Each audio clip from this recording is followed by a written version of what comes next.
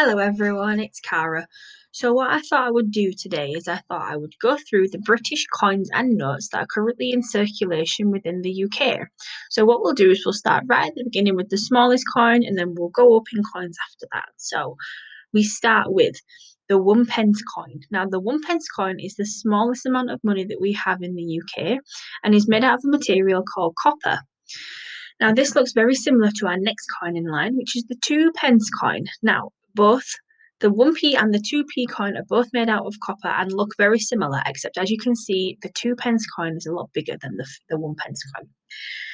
Next in line, we have the 5 pence coin. Now, this is actually the smallest in size coin that we have in the UK and is ridged on the outside. So if you felt it in your pocket, it would feel slightly bumpy.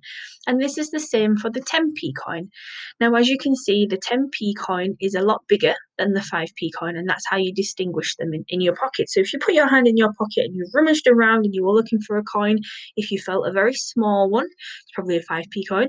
And if you felt one a little bit bigger that's ridged on the outside, it's probably the 10p one. Now, this is where the coins get a bit funny after this. We have the 20p coin, which is flat on the outside, but has 7 ridges around the outside, which makes it a little bit of a funny shape. And this is the same for the 50 pence coin. Now, again, as you can see, the 50 pence coin is a little bit bigger than the 20 pence coin, but still has those same lines. So again, if you put your hand in your pocket, you would be able to feel which coin it was without taking it out and having to look at it, which is great. Next, we have the £1 coin. Now, the £1 coin is actually the most popular coin that we have in the UK.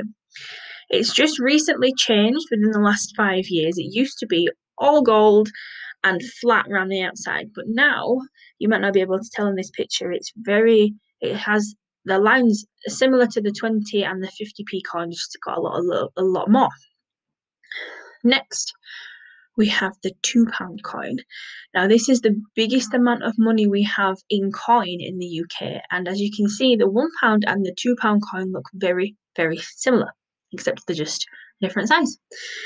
Now, after this, we have the notes within the UK. So they range from 5, 10, 20, and £50. So from the beginning, the green notes that we can see here are the £5 notes. Now, as you can see in this picture, all of the notes have our Queen on the front. So every single one has the Queen on the front. But on the back of these notes, we have different people. So on the back of the £5 note, we have Sir Winston Churchill. You can't see it on here, but hopefully I'm going to do a follow-up video for this and I will show you some of these notes. So we have Winston Churchill on the back of the £5 note, and this is the smallest amount of money that we have in note form, and is always a green colour. The next note we have after this is the £10 note. Now, this is always an orange colour. And currently on the back of the £10 note, opposite to the Queen, we have Jane Austen. Next, we have the £20 note. So the £20 note is always a purple colour. As you can see, it has the Queen on the front, and on the back, it has a man called J.M.W. Turner. And finally, we have the £50 note, which is, and I'm not sure you will see a £50 note because they're not very popular, but the £50 note is the biggest in size note that we have. It's a red colour and it currently has Matthew Boulton and James Watt on the back. So as you can see, the £50 note is largest in size and the £50 note is the smallest in size. All of these notes, except for the £50 note, are made out of a material called polymer, which feels like plastic.